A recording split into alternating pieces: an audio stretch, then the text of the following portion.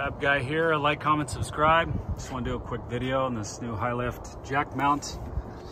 Bought these little Amazon brackets, 45 bucks. Not too bad. It's taken me a while to make those myself. So there it is. It's off the rear tire carrier.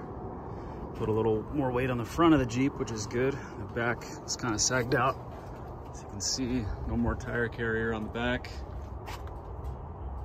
Way lighter. That tire carrier I pulled off without the tire was about 65, 70 pounds.